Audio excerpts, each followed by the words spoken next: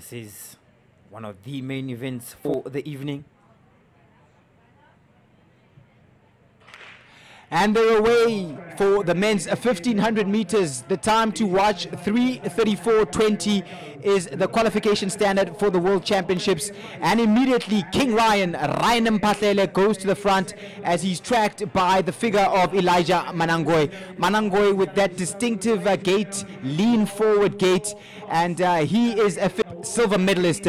The question is, how close can they get to that 3:34 mark as they stride forward now for the men's 1500 meters. 45 seconds is like something we're looking for through the first 300 meters as the pacemaker takes them through in 41. So a very, very good start there, and they are on track for a fast time. Definitely on track for a fast start, and you can see these men mean business, looking for around about a 56.5 over the first 400 meters, and they look well on track to do that. 55.49, and it is that man Tshepo Masalela doing a great job here, leading them out. They're looking at a time of 2:21 at 1,000 meters. That will set them up really good for a fast time. They didn't have a pace setter last week Friday, but this time around they have it. And look out for the man there in third place. It is the man from Kenya, the man who is definitely one of the favorites in this one, a legend. It is MANANGOI stuck in that third position, but look out for him. He's dangerous. MPHAHLELE has met with him before. He's not afraid of the Africans. He's done so well at the African Championships where he brought back a silver medal, so he knows how to run from the front. He knows how to run aggressively. So let's see what they will come through as they approach the 800 meter. They're looking at a time around about 1:52, 1:53 to really set them up for a fast time. Woo! Look at the fast feet of Ryan MPHAHLELE now, almost going around the pacemaker. He's spoken about the importance of running fast times, and now as they get to the 800 meters, the time they're looking something about 1:54, 1:53 perhaps at 800 meters. So they are on course, and I think they will quicken it up over these last 700 meters. Masalela now pushing forward even more as MPHAHLELE urges him on, coming round the bend for the penultimate time. This is good, strong running, and Elijah MANANGOI has been dropped back into the pack with Tshepo and Nkosinathi SIBIYA now getting closer to Ryan MPHAHLELE.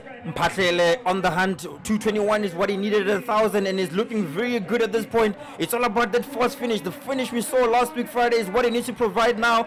TSHITE tucked in into second place, and in third place Nkosinathi SIBIYA, 2:36 at the clock now. He needs that fantastic finish that we saw last week, and that will bring him into well under 3:35. MPHAHLELE on the hunt. He's going for it at this point. Last 300 meters of this race, and you can see him moving. TSHITE starting to tuck in now, but it looks like the distance that is built from Ryan is too big for them to cover. Nkosinathi SIBIYA also trying to fight to work his way back in this one, but it is Ryan MPHAHLELE going for the jugular. He's going for the jugular, and the coaches are lining the side of this Greenpoint athletics track, pumping them up because they are on course to qualify for the World Championships.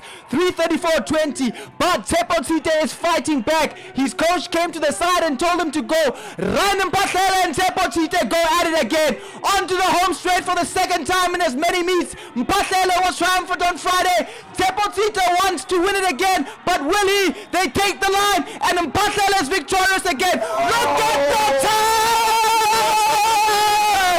As Ryan MPHAHLELE, personal best, qualifies 3:32 with Tshepo coming in second. They work together again, and Nkosinathi SIBIYA comes in close to them again as all the men celebrate. It is the fastest time in South Africa for years and years and years, and fabulous performance here at the Cape Milers Endurocad Invitational. My goodness, what a performance. Ryan the Lion MPHAHLELE does it again. He gets the victory. He gets a fantastic performance. My goodness, look at that.